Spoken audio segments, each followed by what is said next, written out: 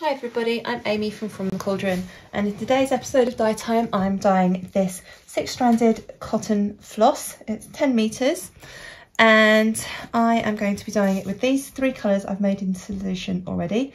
We've got Orange Crush, New Emerald Green and Lavender.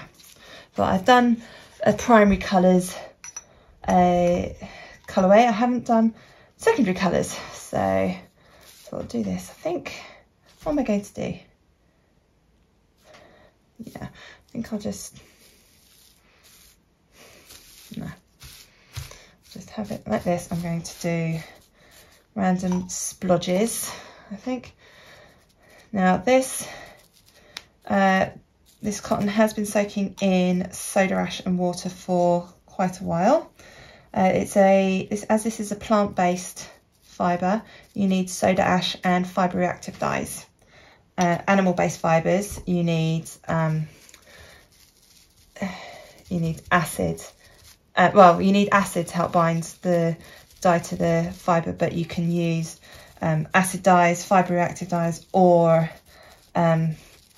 food colouring. With plant-based fibres such as cotton, you are a bit more restricted in what you can do. So I've just massaged this through. I'm going to wash my brush and come back for the next colour.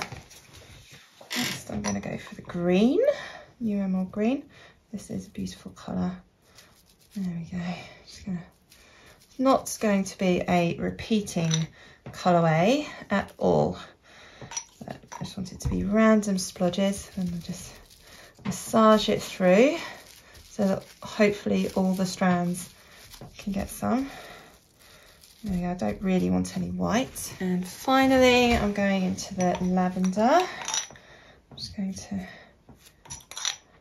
there we go. I think I'm happy with that. So I just massage it through. There we go. Oops. Get a tiny bit of purple there as well.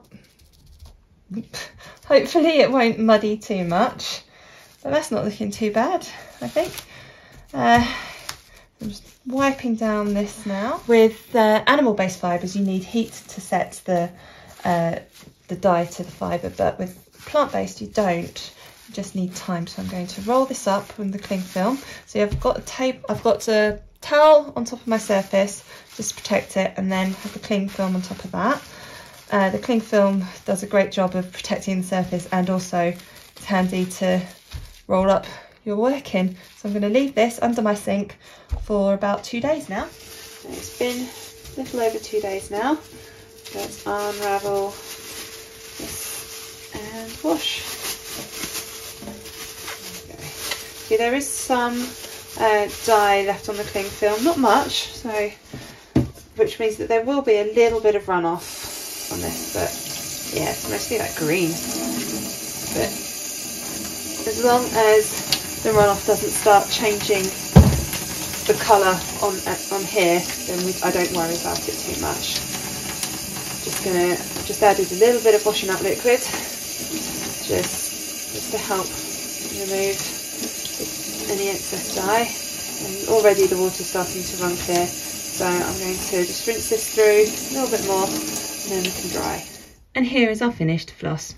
Now some of the colours, when they fade into each other, have muddied together a little bit, like here with the orange and purple. But over here, I quite like this nice sort of earthy dark green that fades from the green into the orange. I think that's really quite nice, and I'm very happy with how this has turned out. Thank you so much for watching this video. I really hope you enjoyed it. Please do click like and subscribe to my channel.